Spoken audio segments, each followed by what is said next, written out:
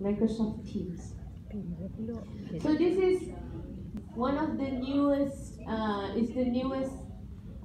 app in Office 365. Okay, then Teams untuk collaboration in the classroom. Okay, so let's say you have, how many students do you have in your class? 70? Okay, so do you divide them into tutorials, for example? Yes. Right? So tutorial 1, 2 and 3.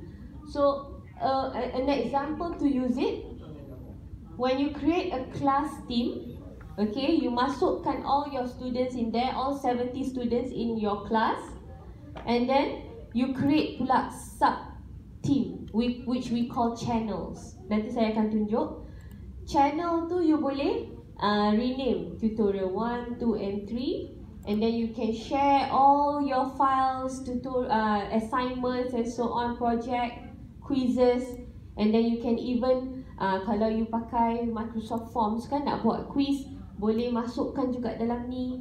Kalau you nak buat video call, like a virtual class with your students, everyone has to install desktop version. Okay, tak boleh pakai yang online version. Desktop version semua boleh jawab video call sebab dia run on Skype for Business. Okay, and then your Outlook calendar and so on. And if you are using OneDrive and contoh another cloud storage like Google Drive and so on, you boleh integrate dalam Teams juga. Okay, so it's called a hub that has other applications as well. Okay, and another thing that makes it interesting untuk menggunakan Teams is you have that chat-based experience with your colleagues and your students. Siapa kat sini suka gunakan WhatsApp? Okay, we all have WhatsApp and sometimes use Telegram. And do you have your students WhatsApping you? Yes. Do you limit or restrict the time that they have to WhatsApp you? No. Okay, and are you okay with them WhatsApping you at night? Not okay. During the weekend? Not okay. No, okay. So even for myself, after working hours, unless it's really urgent, I will ignore, right? But especially during the weekends or I am on leave, I will put the status there, I'm on leave, and then I will not attend to the WhatsApp. But we cannot stop people from messaging us. Okay? So if you like the chat experience, you can use Teams. And you boleh install dalam phone. And now even myself and my team at office, we use Teams to communicate with each other for work. We don't use WhatsApp. Okay? So if you have it in your phone, you can still chat with people, you can share your articles, you can share videos, photos. Like just now we took a photo tadi. I'm going to share it in my team for record keeping. And everything is organized. When I'm traveling, saya nak ambil slides from my team, I can just download to my phone. Right? So everything works well in one place. Is Teams an app? Yes, it's an app.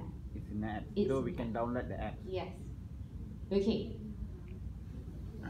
So I'm going to skip this part, but these are some of the concerns when we want to start using Teams, right? If you feel like you have a full inbox, right, and everyone is communicating through your email, and then you feel like, oh, everything is in my email. And sometimes ada orang pernah tak buat. You want to stay up to date with the current work yang you buat dekat UUM, sebelum balik you email yourself. Right? So again, it contributes to cluttering your email. Okay? And then pernah tak when your HOD or your dean gives you something important and then you just forget. You forgot where you put it. Okay, and then baru nak cari. And then it happens to students as well. When lecturers give something and then they forgot where they stored the material. Okay, so this is one of the reasons, another reason why you should try using teams. And who doesn't want to check for information more than one place? Okay, I think majority of us would only want to refer to one place. Kalau kita tahu, okay, refer to team, this folder, kita terus tahu, right? And if I have the time, I will show you what my colleagues and I have been doing, right? And you don't want to use WhatsApp. Okay, so we've done OneNote. You can also have OneNote experience in Teams. Therefore, let's say you create a class or a staff team for you and your colleagues, automatically akan ada OneNote notebook for that particular team. So everyone can contribute ideas and collaborate and so on. Okay, so how would we compare Teams and physical classes, right? So your classroom, like you have 70 students and then you are teaching different subjects, you are using different technology. It's the same experience if you use Teams. You can have those different categories as well and make your classroom more organized as well. Okay, and you can customize your classroom based on your students' needs. So if it's only for this one particular tutorial group, you only put the materials for that group sahaja and so on, right? Okay, so there are 4 types of team that you're supposed to be able to create, right? First is class team for you and your students. And then is PLC team if you find this relevant to your usage, right? Professional learning communities. Usually schools would use this. And then staff team. This is something that you can try first with your colleagues, right? Before you start creating a class team, I recommend you create a staff team first for your department. Okay? And then the other one is anyone. Okay, anyone on the team, meaning anybody can start using it. So before we go to the features, just a quick, tips for you. First one, if you want to explore Teams, explore as an individual first, and then you try with your colleagues, and then when you're confident, you get the help from your IT, and then you can enroll in your classroom. Okay, this is an idea. Some of the things that you can do in the staff team. You can schedule meetings. And if you want to schedule meetings, face-to-face meeting, you can do that. You can put the location and so on. But if you want to schedule a virtual meeting, remember it runs on Skype for Business. So you can also have that video conference or just a call. And then you can schedule the meeting. When you schedule this, it will come out in the team notification. Everyone will know, okay, we have a meeting later at 4, for example. And then you can use the planner, right? So when you integrate planner, it's a tool in Office 365, into your team.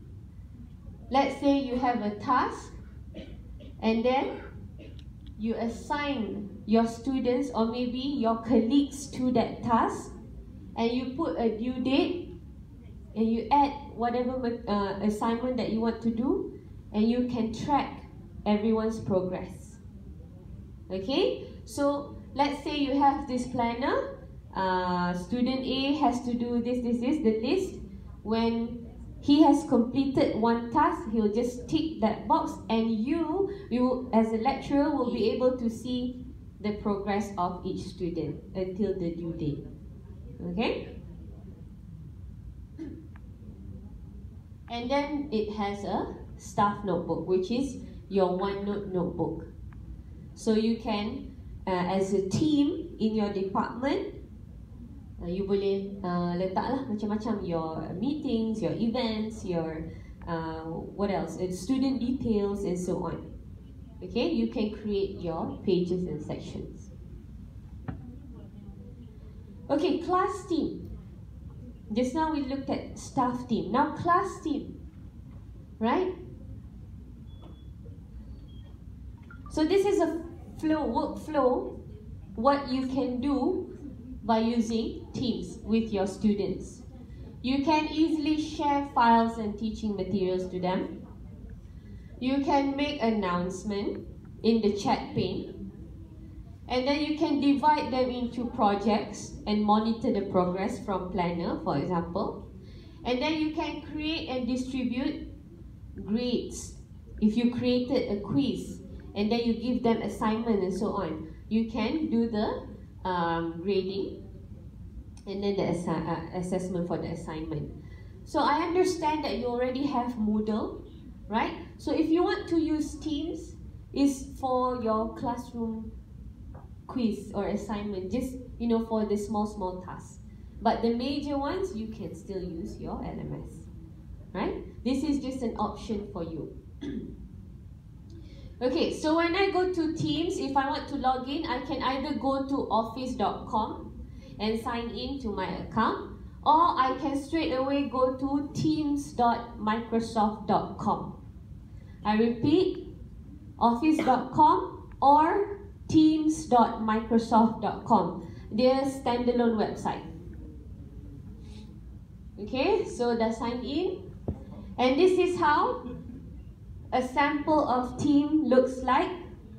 So all these with the icon kat sini, that's what we call the team. Okay, so what we have created. And then within that team, you see general. Every team has a general channel. Okay, and you can create your other channels. Okay, so there's like a reporting and so on, product team updates and so on. So if you look at this, within this team, we have conversation. So if you could see, right, this is actually the admin of our team adding people into the channel, and then we can see everyone is being added. All the notification will be in conversation, right? And this is also where you can chat and so on. And then the files would be your SharePoint. Okay, so UUM's SharePoint. Whatever you store here is for your classroom, right? And class notebook, if you created a class, assignments, and the plus sign, which we will take a look at it later. Okay, so if you want to create a team, there's a button down here which you will see create team. Nanti dia tulis kat situ. And you can choose which one you want. So let's say you are trying in a bit. You can start with staff members first. And when you create your team, you will put in your name, the name of the team. So you can put your class name or your subject. And then you can put a description so that when you add people in there, they will be notified what this team is about. And then you click next. What can I help you today? So this is for you to remember, right? In one team can only have 10 owners or admin. Okay, so you as the admin who creates the team, and you can make other 9 people as the admin as well. And then currently you can only create 100 team based on your account. Okay, I think that is more than enough. And what can owners do, right? The admin, they can add members and other owners. They can rename the team, they can delete, and then they can change some of the setting. Okay, so be careful when you want to make someone an owner, you choose the one who is responsible, right? And then for team members, just now was owners, these members. There can only be 600 members per team. Satu team 600 member. Okay, and then you must be a member of that team baru you boleh tengok what is inside the team lah. If you're not added, then you don't have access to it, right? So to add people, there will be a button. You want to add members. So teachers would be yourselves, lecturers.